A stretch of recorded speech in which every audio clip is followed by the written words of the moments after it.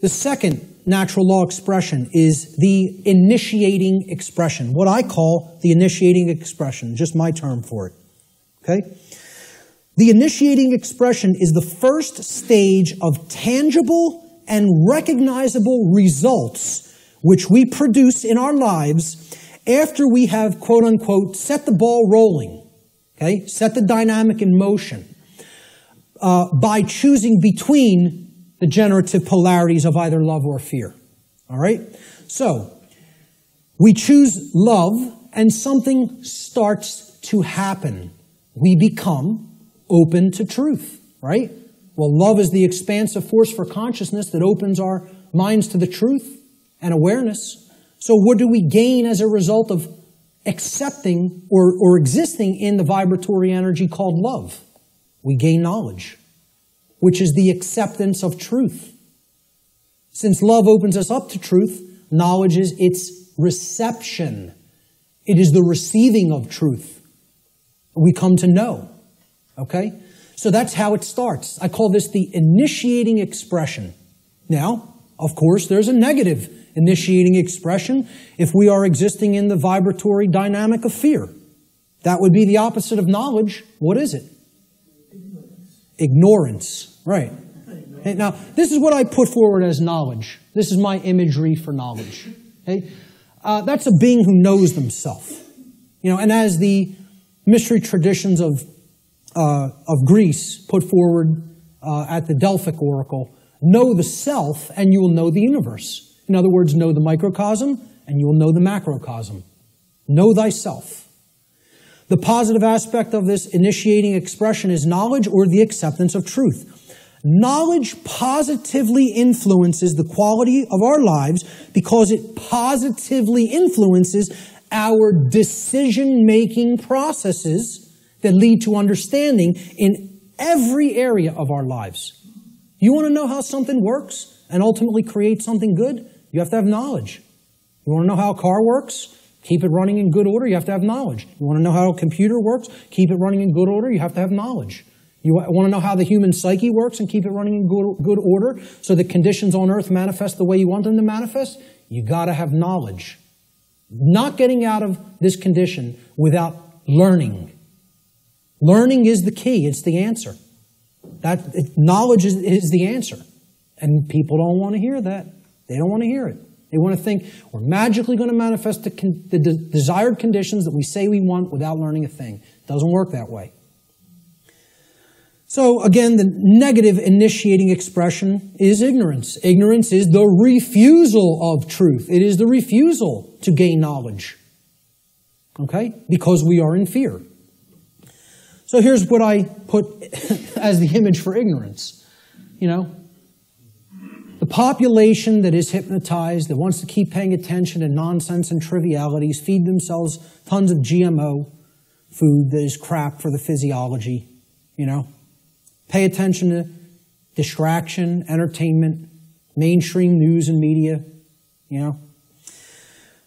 It's all there to just shut the consciousness down and keep people in a depressed psychological state and keep them in a state of psychological infancy. The negative aspect of the initiating expression of natural law is ignorance, or the refusal of truth. Ignorance negatively influences the quality of our lives because it negatively influences these decision-making processes that lead to understanding in every area of our lives. If you're ignorant about how anything works, you can't create the desired condition. It's just not possible. It's important to remember, again, that ignorance should be distinguished from nescience, which means not knowing because necessary information is not present or was unattainable. Ignorance, on the other hand, means not knowing even though necessary information is present because that information has been willfully refused or disregarded. And again, to keep us in ignorance, they don't need to hide the information anymore because it's not hidden anymore. It's out. And once again, it's available at your fingertips for free if you have the desire to take it in. But now, the manipulation mechanism that is used is dissuade people from looking at it. Provide endless entertainment, provide endless amusement, provide endless distraction, and say there's nothing to any of that stuff. That's just some old crazy religion. that you don't need to understand. It's no different than any other religion, believing that natural law exists. Okay? That's what people will insist on telling you. So people will be dissuaded from ever looking into it, and they'll disregard it of their own choice. Thomas Jefferson said that if a nation expects to be ignorant and free in a state of civilization, it expects what never was and never will be.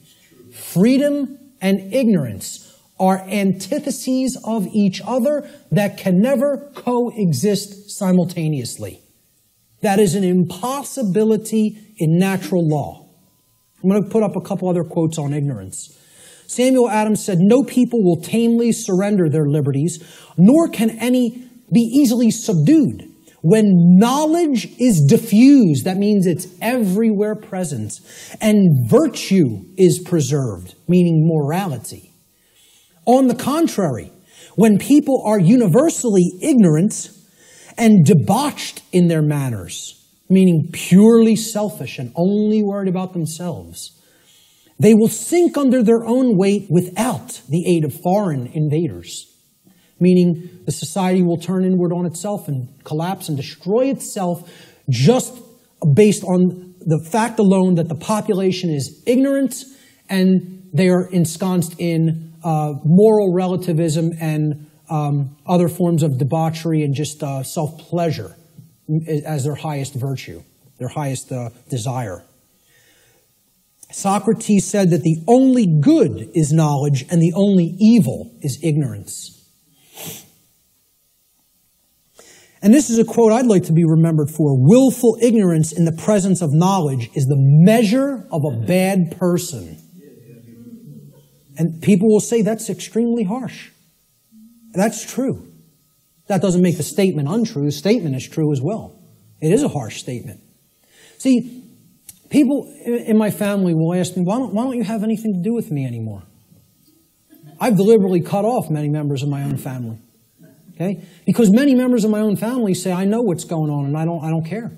I don't intend to do a damn thing about it. I'm worried about me, myself, and mine, and I don't care what's happening in the world. Well, you know what that's called, folks? That's called a bad person. Let's not mince words. Let's not euphemize. Let's call it what it is. That's called a bad person. And I don't want anything to do with bad people in my personal life. I don't hang out with bad people. I try to surround myself with good people who care. Because they're co-creating wisely. Okay? I tell family members who I've cut off association with, because you do not care is what makes you a bad person. I don't want anything to do with you until you start caring about what's going on in the world. Then we could talk again. And I'll welcome you back with open arms and forgive you. But not until. You want to stay in that level of consciousness? I want nothing to do with you. I don't want to be around people like that. They're bad influences, and they do bring other people down.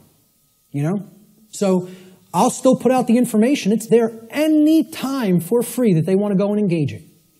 And I tell them all, anytime you want to ask me and come over and engage directly with me, I'll make the time for you. But until you want to do that, until you develop that desire, I don't want to be in your presence. Okay? So maybe, I don't know if that's going to be effective. I don't know. And guess what? I don't care whether it's going to be effective. Because I'm not going to surround myself with bad people until they decide I want to make myself a better person. Then I'll engage them and speak the truth to them. But until then, I'll put this out there for free. And they can engage it any time they want. But in my personal life, I can't make time for that. I don't have energy for that. I barely have energy for this. An anonymous quote, I believe this was from some internet forum. I don't know what the gentleman's name was, but it was a great quote. Ignorance is the root cause of all evil. And since only knowledge eradicates ignorance, it is our duty and moral obligation, there's that term, to educate ourselves as well as the masses around us. That's a moral obligation if you're in a position of knowledge. And once again, that's why I do what I do. I don't do it because I like people. Believe me, Barb will tell you how much I like people. I don't do it to make friends. I don't do it to make money. I do it because it's a moral obligation and for no other reason. I don't serve people, I serve truth. Truth is the force which I serve, and I bend the knee to no other. That's it. That's it. So great quote on ignorance there, great few quotes on ignorance.